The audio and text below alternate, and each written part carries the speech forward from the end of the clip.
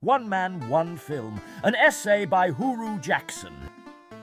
There are many nuances that must be ironed out on the path toward total AI dominance. Let me first acknowledge the undeniable excitement of integrative AI filmmaking. This is the AI that would make your mother proud, the AI that might earn mainstream respect. As I said in my interview with Curious Refuge, everyone shares this fantasy of a couple filmmakers in their garage using mocap to create their own Lord of the Rings at that same caliber.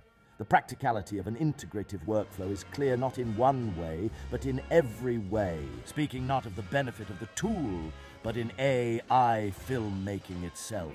People often cite Spielberg's Jurassic Park as the model for introducing new technology, strategic integration earning audience respect. And while that achievement is undeniable, we're actually having two discussions at once. First, about Hollywood obtaining permission to implement techniques in a respectable way. But respect, beautiful as it is manufactured rather than earned. It's no coincidence our respect lands on which millionaire executed it using the most amount of money. If AI were merely another tool, we could frame it in terms of Jurassic Park. But it's far bigger. The milestone that matters isn't respectful integration or who can remake blockbusters in their garage. I reject speaking in terms of mass entertainment franchises entirely. The real achievement will be who utilizes machine cinema in wholly unthought ways, who, like Georges Méliès, advances it into magic. Because to have magic, we first have to acknowledge that magic has been granted to us, a realization that is still in progress. Who among us has $8,000 per minute to make a film? Who among us has $1 million budget?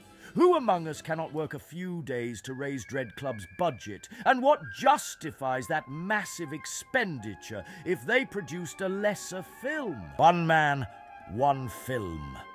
I believe we have a duty to explore the full extent of the machine cinema art form without half measures.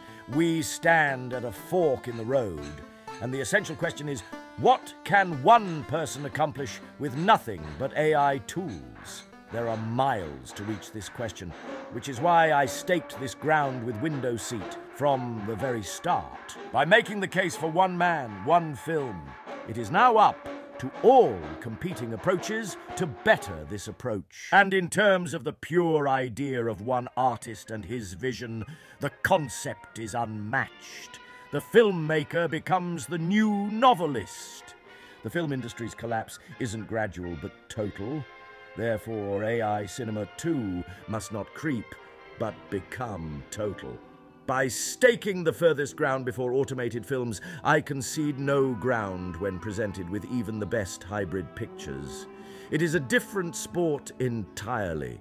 A prospect I imagine will become culturally exciting when people realize the implications.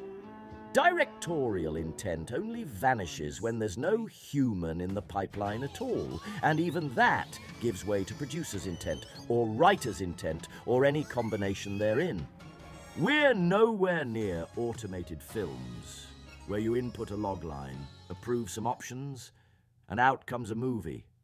Though even then, remember, the producer still wins Best Picture. Rather, we are at a point where elitist institutionalizing against AI films is emerging by calling them automated films, which is stealing the ground we staked from underfoot. In my view, by definition, gatekeepers should have no voice in the future of AI, else we wouldn't need AI to begin with. No!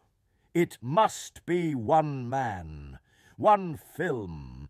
The core benefit of machine filmmaking is the direct pipeline between imagination and reality. Kubrick noted that editing is the only craft unique to cinema. And here's where it gets interesting. The director, as in auteur cinema, must be active in every decision. My argument is that integration is a slow creep to my vision in window seat that has been realized at the outset. Integrative half measures might enable baby steps, might earn respect from audiences and institutions, but pure AI is the only viable endpoint. This has been my goal from the start. What can one person do with only AI tools? Not what a team can do with $8,000 per minute. Not what Hollywood can do with an AI department. Not what independent filmmakers can do with a green screen in their garage. These will be different categories, just as a blank canvas represents the painting art form with no rules beyond the blank canvas. So too can the new machine cinema art form be anything in any way with any how. But it is the one category I stake as most important. One man, one film. Like the 100-meter dash in the Olympics, the purest test of human speed, stripped of all complexity. Similarly, while AI cinema will branch into countless forms, hybrid productions, mocap integration, team collaboration, studio departments, the pure sprint of solo AI filmmaking warrants its own category. While I reserve the right to explore all avenues, I believe this is most vital. And though it might seem contradictory at first, it's empowering that we could make 20 Dread Clubs for the cost of 1 minute of hybrid film. I ask, which approach truly represents the future? If methodology mattered in life, if trials and suffering carried inherent value, we'd all be patron saints. The distinctions suggest parallel paths requiring formal categorization. But perhaps that too is temporary. Perhaps one man, one film is so philosophically it that anything else is just a road to the place that I am waiting.